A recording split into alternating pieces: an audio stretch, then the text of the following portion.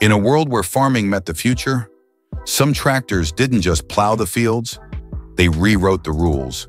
From turbine-powered monsters that sounded like jet engines, to silent hydrogen prototypes that looked decades ahead, and even fully driverless machines that made farmers rethink what work really means. These weren't just tractors, they were visions of tomorrow rolling on steel and rubber. So buckle up, because today we're diving into 8 tractor prototypes that were way ahead of their time.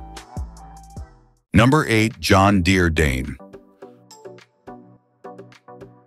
Long before John Deere became a global farming powerhouse, there was a machine that could have rewritten tractor history: the Dane all-wheel drive.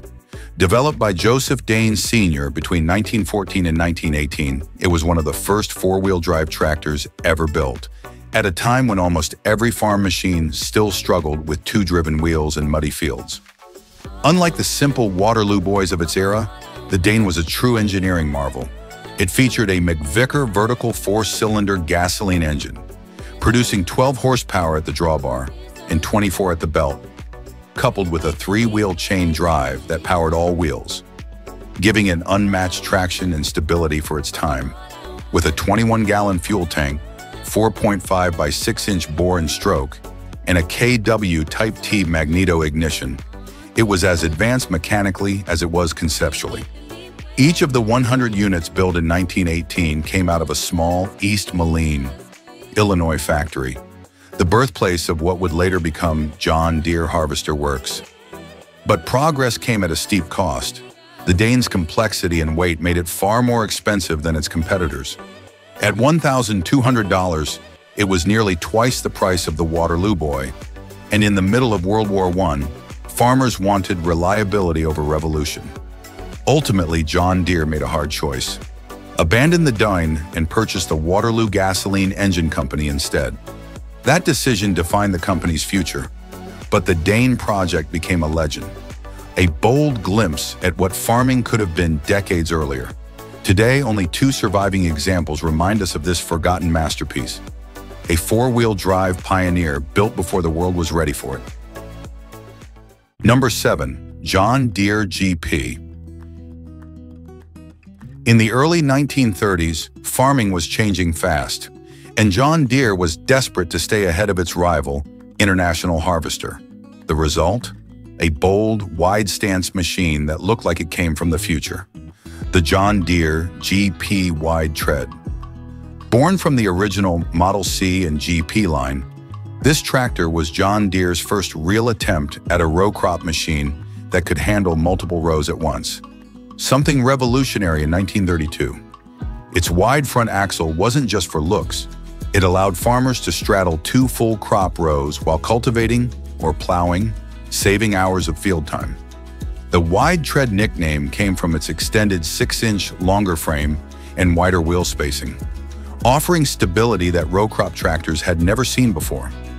Under the hood, it packed a 339 cubic inch twin-cylinder horizontal engine, capable of nearly 19 horsepower at the drawbar and 25 on the belt.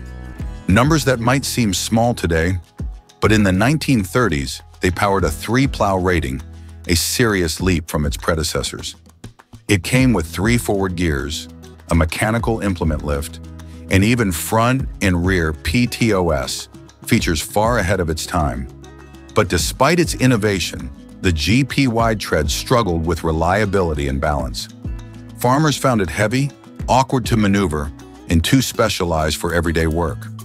Production ended by 1935, after around 30,000 GPs of all versions were made, and the experiment quietly faded into history.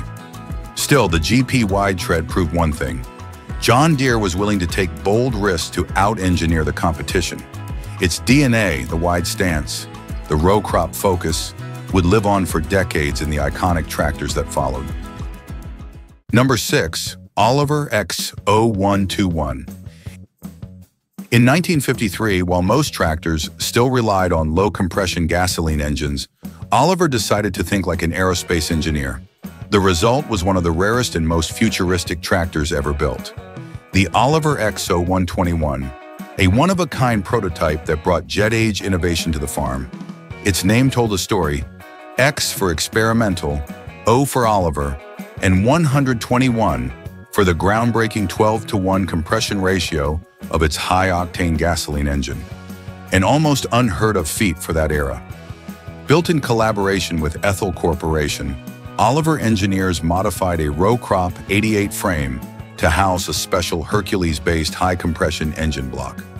Only 3 engines were ever built, and just one complete tractor, this very XO121, was assembled. It wasn't just the mechanics that turned heads. The color scheme was boldly reversed, a red body, green wheels, and a chrome grille, giving it a striking, futuristic look that made it stand out from every Oliver tractor before it. By May 1954, the XO121 was tested at GM's proving grounds in Michigan, performing flawlessly before Oliver and Ethel executives.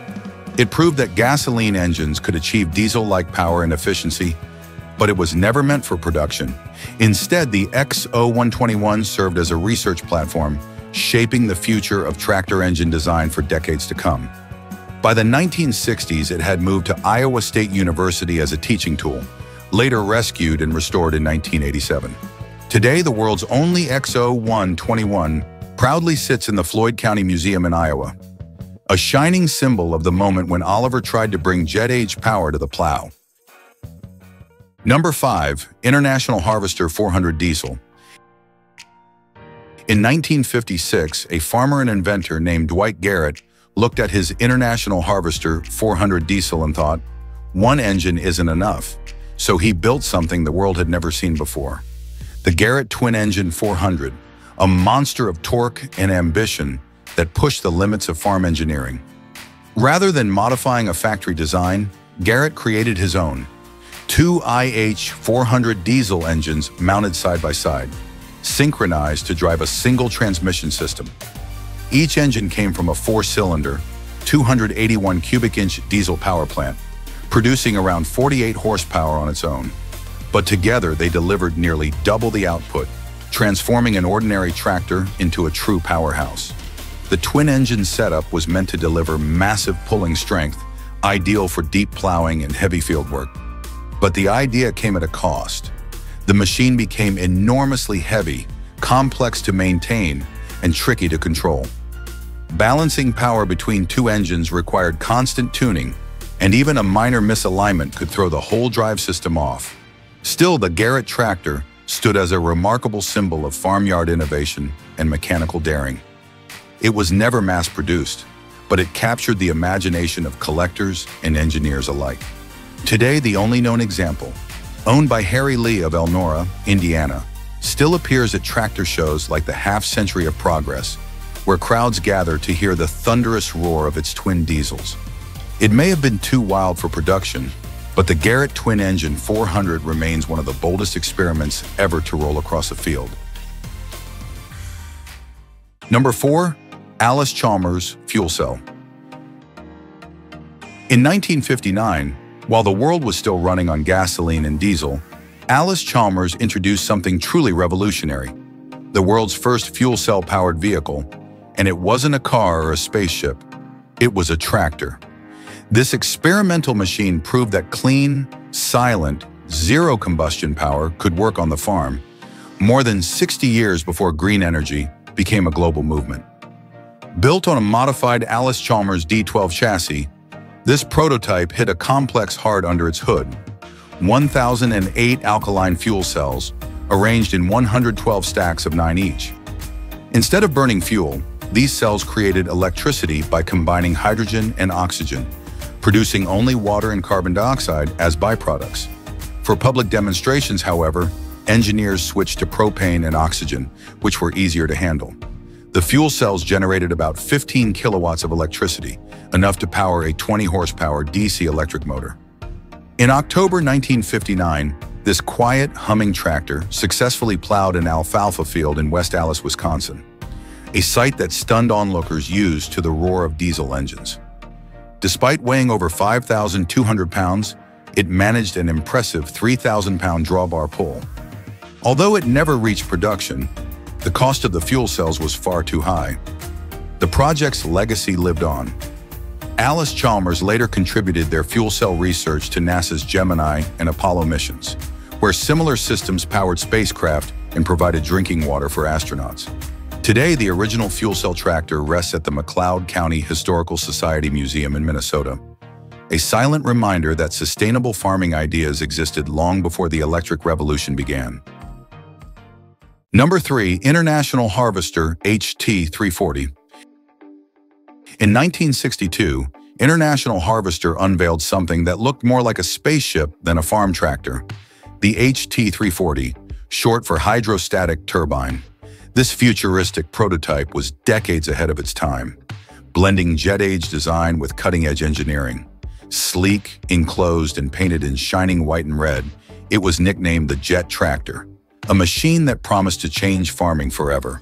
At its core was a gas turbine engine built by International Harvester's subsidiary, Solar Aircraft Company. The tiny turbine produced a stunning 80 horsepower, yet weighed only about 90 pounds, 40.8 kilograms, far lighter than any piston engine of its day. But the trade-off was brutal.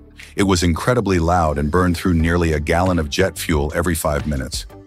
Paired with a hydrostatic transmission, the HT340 eliminated the need for a clutch, gearbox, or brakes, giving it an ultra-smooth driving experience, a revolutionary concept later adopted by many modern tractors.